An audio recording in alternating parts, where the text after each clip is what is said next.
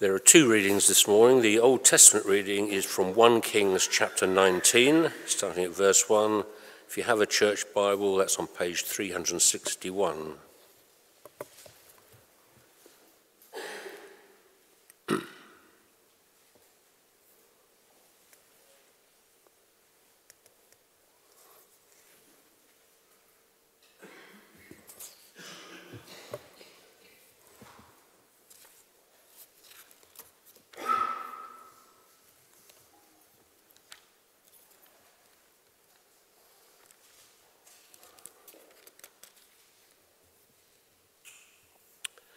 Elijah flees to Horeb. Now Ahab told Jezebel everything Elijah had done and how he had killed all the prophets with a sword. So Jezebel sent a messenger to Elijah to say, "May the gods deal with me be ever so severely if by this time tomorrow I do not make your life like that of one of them." Elijah was afraid and ran for his life. When he came to Beersheba in Judah, he left his servant there while he himself went a day's journey into the desert. He came to a broom tree, sat down under it, and prayed that he might die. "I've had enough, Lord," he said. "Take my life. I'm no better than my ancestors." Then he lay down under the tree and fell asleep. All at once an angel touched him and said, "Get up and eat." He looked around, and there by his head was a cake of bread baked over hot coals and a jar of water. He ate and drank and then lay down again.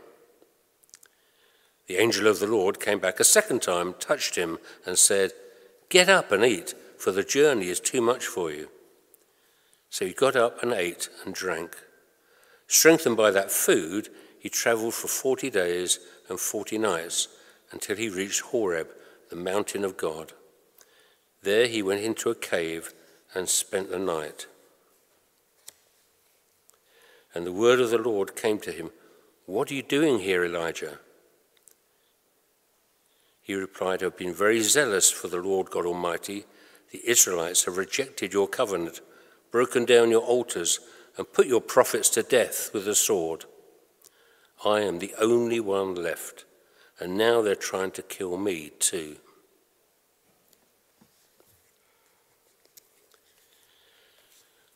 The second reading is from Matthew, chapter 11, starting at verse 28.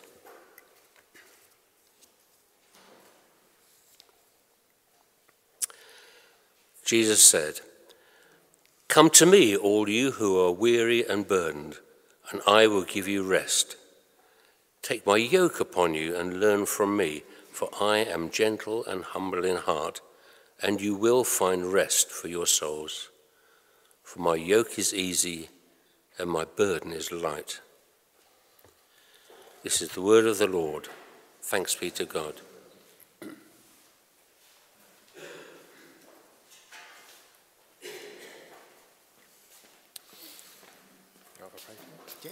Let's just pray for Simon as he just comes and brings God's word to us. Heavenly Father, we thank you for Simon. Thank you for the gifts that you've given him. Thank you for that you've been speaking to him as he's been exploring your word and looking into this passage. And we pray that you would anoint him now by your Spirit to speak your word to us. And we pray that we wouldn't just be hearers, but we'd also be doers of your words. In Jesus' name, amen. Amen. Thanks, Josh. Morning, everybody. If you've got a Bible, if you wouldn't mind opening it at 1 Kings chapter 19, and then I'll speak for a few seconds to enable you to find it, because it's quite difficult, isn't it? It's quite near the beginning, but if you don't want to, that's fine, but it might be easy for you. I'm just going to move this over here a bit. Okay. It's like something's happened here this morning, isn't it? It's like, oh, something really weird. Like, there's nobody in this whole section of the church. I don't know why. It's really hard listening to the notices this morning and looking around the church and seeing people who are clearly understandably upset by the loss of some Christian brothers and sisters recently. And it's my privilege this morning to talk about one of those passages in the Bible where one of God's people was pretty low. And we're going to see what the Bible says about one of the Bible prophets, Elijah. So if you could, having dropped my Bible on the floor, I've lost the page. If you could just turn to 1 Kings chapter 19, that might help you. I always think it's really useful that people can see what the Bible says rather than just kind of assuming that Simon's telling the truth, because it's not guaranteed. So this morning we're going to talk about Elijah. And we're going to talk about standing up for God and being down and keeping going. So standing up, being down and keeping going. Before I talk about Elijah, I just want to speak for a few minutes about myself, because I like doing that. But just briefly, a little bit of my story, because everyone loves a story, don't they? So most of you will know I've worked for the ambulance service in the NHS for about 30 years. Amazingly, for those who know me, I've not really had any complaints during that time. And then 2 years ago, I had a meeting with my line manager, and completely out of the blue, my line manager said to me that he'd received a formal allegation about me, and that it would need to be fully investigated, and that with immediate effect, I'd been suspended. I went home, as you do, and to be frank, wondered if I'd ever return after 30 years, and how will I ever restore my reputation? This morning we're looking at Elijah. As I say, we're looking at his part of his story where he stands up for God, and then we find him being down, and then we see how he keeps going. But what do we know broadly about Elijah? Well, we know that Elijah's name means Yahweh is my God. Yahweh, the Old Testament Hebrew word for the one true God. Yahweh is my God.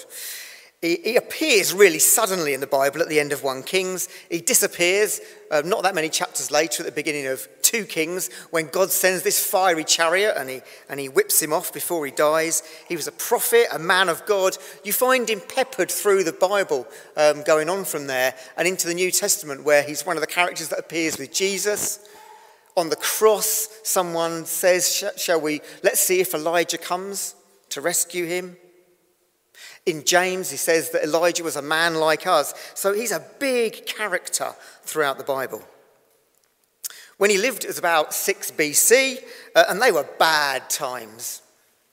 There was a bad king, Ahab, and his queen, Jezebel. And the main reason it was so bad is because they promoted Baal worship, highly sexualized, idolatrous worship of this fake god. And Jezebel and Ahab made it their business to try and eliminate the one true God. And Elijah was standing up. You see, if you've got a Bible, if you flick to 1 Kings 18:21, Elijah says, "How long will you waver? How long will you dither and waver between the one true God and all the other pretend God, the fake gods that are out there, the fake spirituality? How long will you flip-flap around?" It was time for Elijah to stand up, and the first challenge for us this morning, I think, is it time for us to stand up? I'm not aware of any Baal worship in Rushden today, but what I can see is that God is marginalised.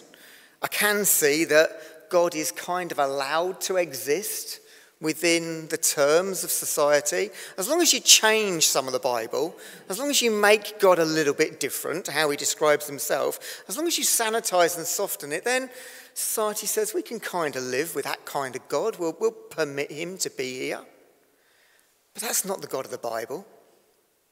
And then in chapter 18, there's a well-known chapter on Mount Carmel, where Elijah challenges the prophets of Baal to this test of bringing down fire from heaven. Those of you who have been here a few years will know the great fire of 2019 at Whitefriars, when Chris Meisen tried to set fire to the building and everybody had to go out. I shall ever be really disappointed because we were on holiday at the time, but we were in Romania. We found out with it a couple of picoseconds, and we were aware on social media. But the actual original event wasn't in Whitefriars. It was on Mount Carmel in 6 BC. And Elijah challenges the king and queen and their 450 prophets to a competition and said, let's see who's the real God, who's the real deal here. And he says, what we'll do is you can try and call down fire from heaven, then I'll try and call down fire from heaven from my God, and we'll see which of our sacrifices is consumed. Completely ridiculous, it sounds like, doesn't it? And all of Baal's 450 prophets, they spent all morning until evening slashing themselves with swords and chanting and calling out. And of course, their fake God didn't produce any fire because made up statues of gods and fake spirituality doesn't do anything. And then Elijah says, okay, my turn. Now, I think Elijah was a bit of a dramatist. Anybody who's got kids, particularly teenagers, you'll understand this. So he's not content to just pray for fire. He wants to make it more difficult. Did you see Britain's Got Talent last weekend? There's a guy on there doing the Rubik's Cube. But to make it more difficult, he set fire to himself. Right? And that's what Elijah's doing here. Before he calls down the fire on the wood, he drenches it in water. So you guys can't spend all days trying to get your false god to call that fire down. I'm going to drench this in fire and then we'll see what happens. And he prays to his God and the fire descends and consumes the sacrifice. And guess what? All the people he was challenging, they all turn round and cry out, Yahweh is our God. Because they've seen the power of the one true God. The next bit's a little bit gory. Elijah turns round and he kills all the false prophets. He wipes them off the face of the earth. Well, back at the palace, things are not going great. They're not too happy. You can see in the first two verses of the section that Richard read for us in 1 Kings 19. Now Ahab told Jezebel everything Elijah had done and how he'd killed all the prophets with the sword. And Jezebel says, as he's killed those prophets, so he will be killed as well. I paraphrase. And then something unexpected happens. And I love these bits about the Bible because it shows you and demonstrates that the Bible's not a Hollywood story. The Bible's much more real than that because you would never have made this up. The unexpected happens next, in that Elijah, he runs away. So I've got to find my notes. After the spectacular public success on Mount Carmel, and then slaying all God's enemy prophets, he gets threatened by Jezebel, and yeah, it's understandable, they've just signed his death warrant. But despite everything that's just happened, he runs away. You can see it for yourself if you look down the passage in verse 3. Elijah was afraid and he ran for his life. A bit further down, when he came to Beersheba, he left his servant there. So it sounds like he got one person with him. He left him there. Probably not a great idea when you're struggling. He goes for a day's journey beyond. He gets as far away from their reach as he can.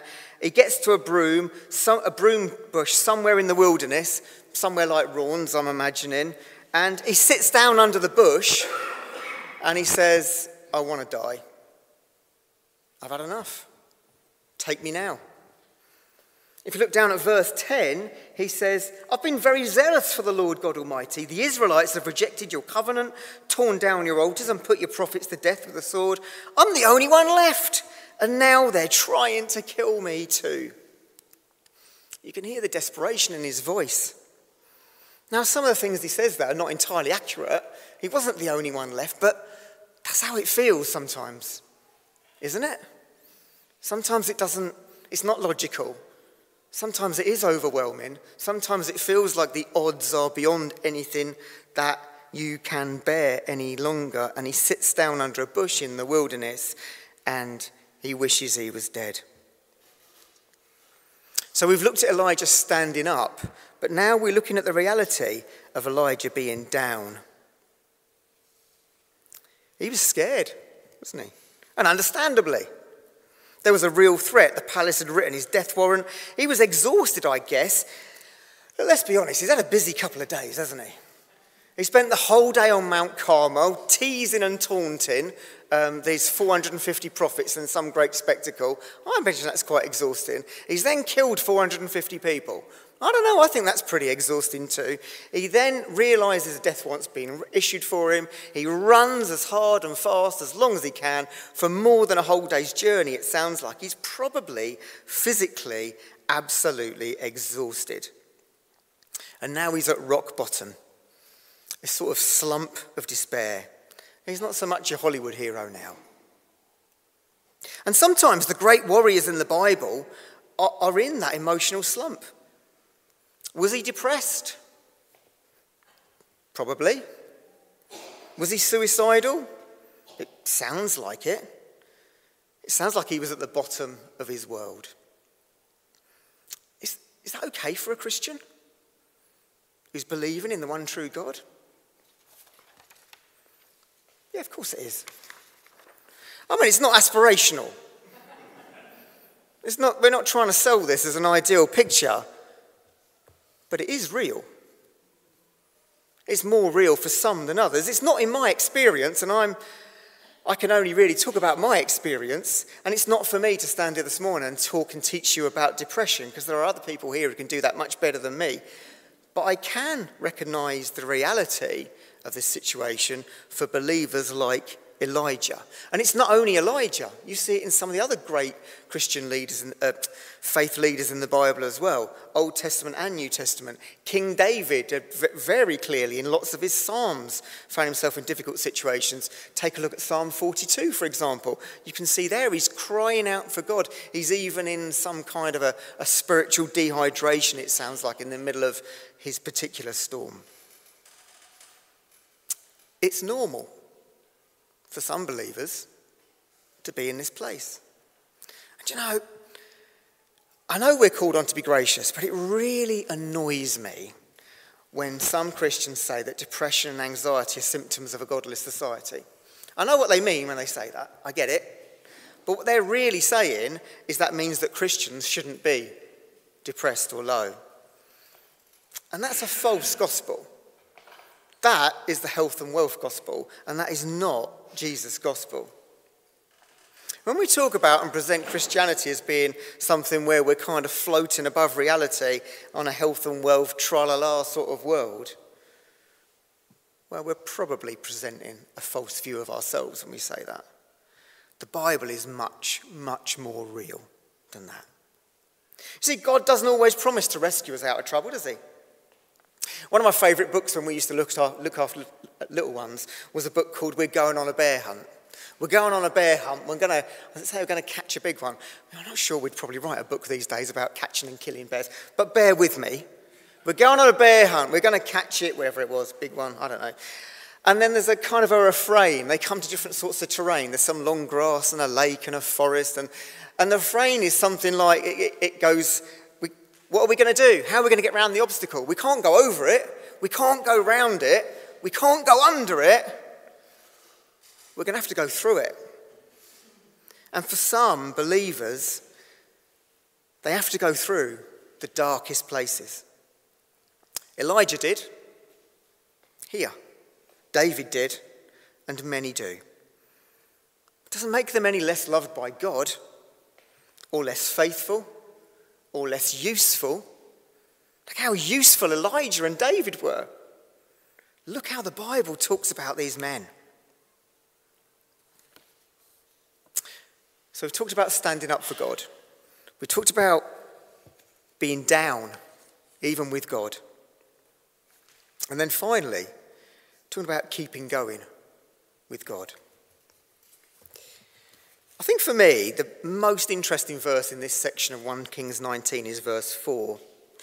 So Elijah is terrified and exhausted. He's run for ages. He's hiding. He's getting away from everything. He's at the bottom of his barrel.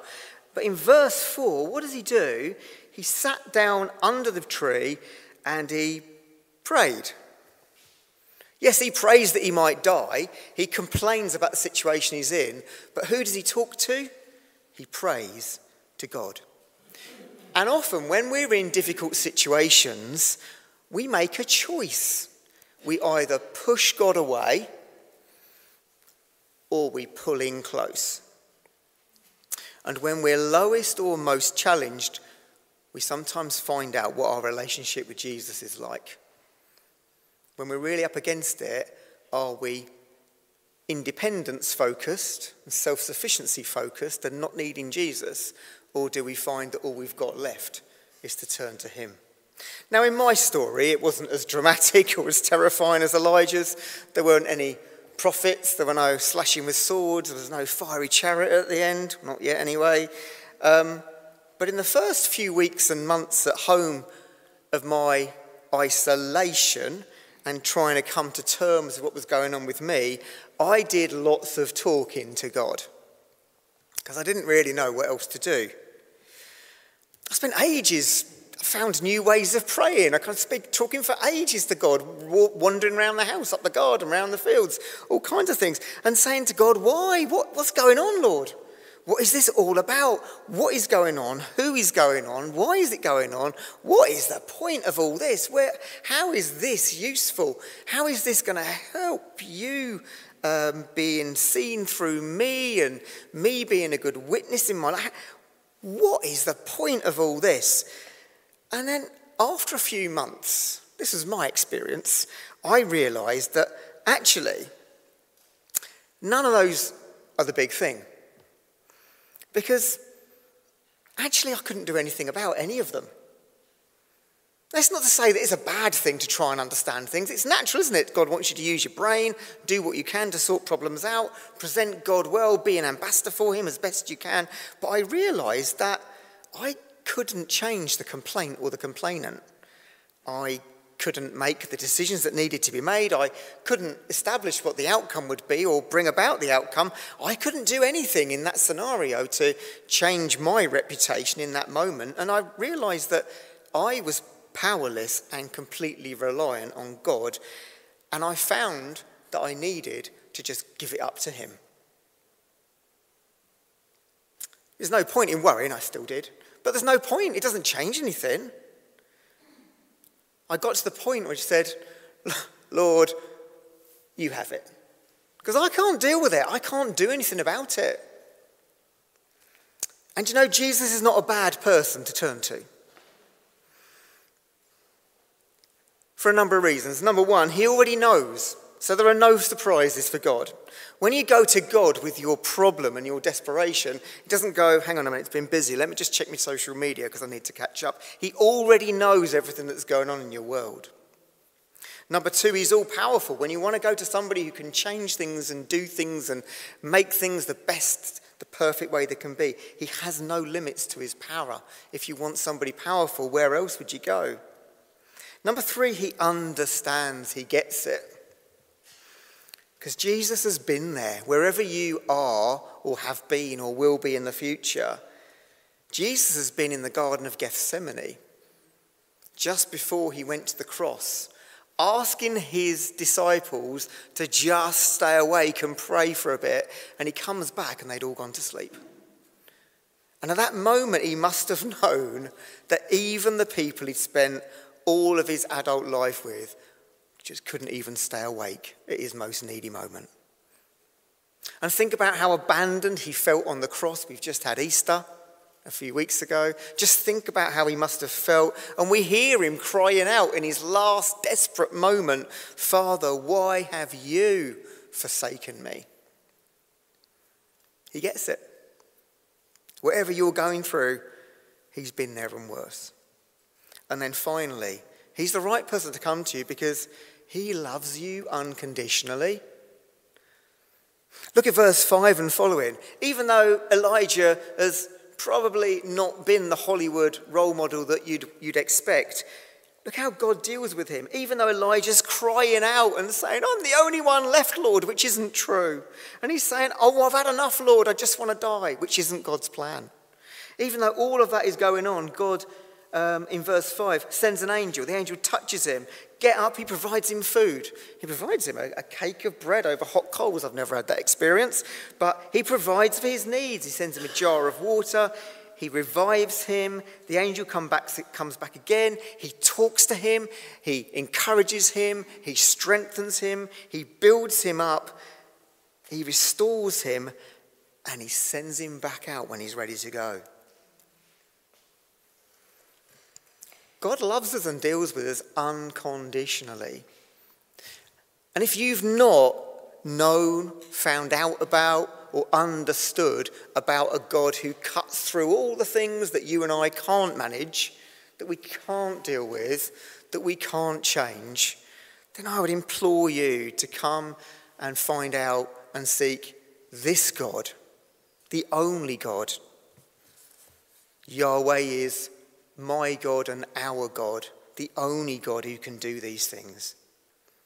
So in summary, this part of Elijah's story reminds us that we're fragile. There's lots you can't do, but that God is good. That we're called to stand up. Is it time for us to stand up a bit more? I think it is. We're reminded that sometimes, and for some people particularly, the Christian life includes being really down. And actually that's okay because God can use us there. And then finally, that at all times we need to keep going with God. As God takes you through life's tough times, like he did Elijah, no matter how low you get, how much despair you experience, as you draw closer to him, I think you will experience the depths of his unconditional love. You'll experience release from trying to fix all those things that you can't, and experience his care and provision to keep going. And over all those things, my prayer is that you will be reminded and know that whatever comes your way, that God has a plan and he's working it out in your life.